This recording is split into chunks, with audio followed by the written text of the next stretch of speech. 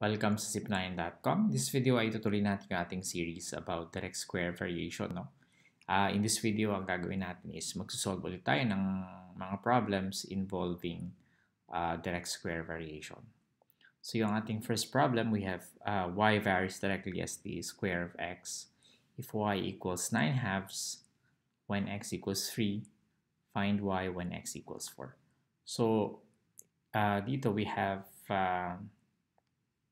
y equals kx squared. Kasi direct square variation siya.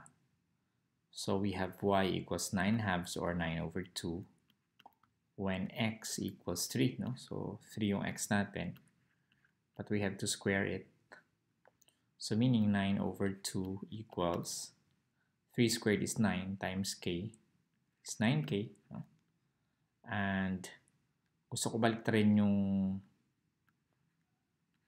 9k tsaka 9 halves para nasa kaliwa yung aking unknown. No? So usually mas komportable ako na nasa kaliwa yung aking unknown. But of course, you can do otherwise. No? Yung nasa kanan, pwede naman. Tama naman yan. And para makuha ko yung kay, I'll divide both sides by 9. No?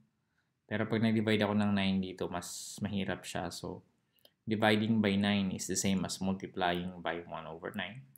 So I'll just multiply both sides by 1 over 9. Okay? So I hope naintindihan nyo, no? A number, di ba sabi natin if we divide the number by another number, for example, a over b, it's the same as a times 1 over b. It's the same as multiplying by the reciprocal, no? So ito yung ginagawa natin dito. So 1 over 9 times 9, makakancel yan, magiging 1 times 1 times k, no? So magiging k na lang yan. And here, we can also cancel.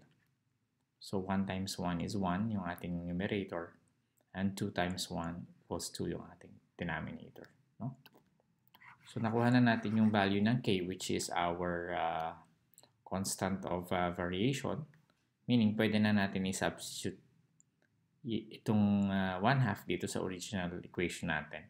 So, ang original equation natin magiging y equals 1/2 times x squared. No? Ito na yung ating constant of variation. And our task is to find the value of y when x equals 4. So, y equals 1/2 times pag x equals 4. 4 squared. No? So, magiging 1/2 times, what is 4 squared? It's 16. And 1/2 of 16 is 8. No? So, y equals 8. So, ito na yung final answer natin. Kasi ito yung tinatanong. Find y when x equals 4.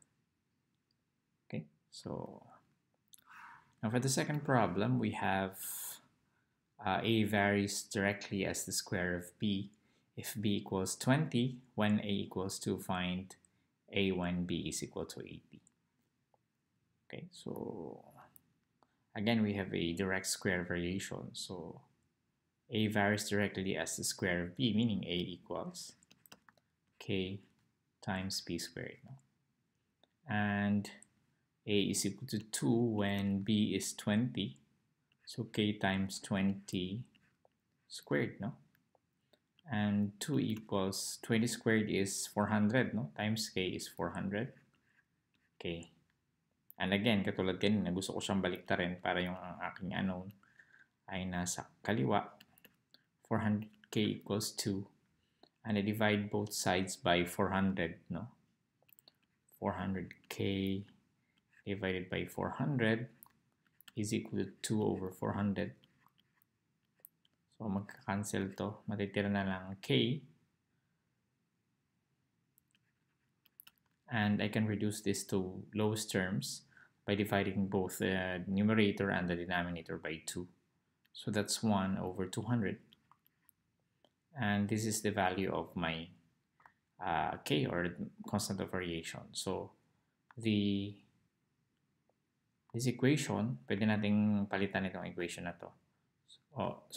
Pwede nating i-substitute yung value ng k dito sa k. So, we have a equals 1 over 200 times b squared. No?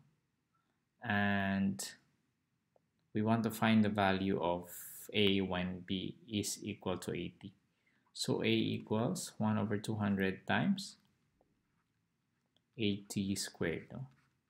May gagawin tayo dito para hindi tayo masyadong malaki yung number natin kasi 80 squared is 6,400. Pwede naman, hindi naman ganun kalaki. So magiging 1 over 200 times 6,400, no? Kasi ang 80 squared is 6,400. Pwede tayo mag-cancel ng dalawang zeros. So, magiging 64 over 2 na lang, no? Kasi over 1 yan. This is over 1. 1 times 64 is 64. And 2 times 1 is 2. So, our A, the value of A is 32. No? When X or when B is equal to 80. So, ito yung ating pinakasagot. Okay, that's it. I hope meron kayong natutunan sa video na to. I think we will have one more video, no, on direct square variation, and siguro doon ay tignan natin yung graph nung direct square variation. I think most of the problems are almost the same, no? Siguro mas magiging complicated to yung mga problems dito sa variation later, no, kung mga combined na, no.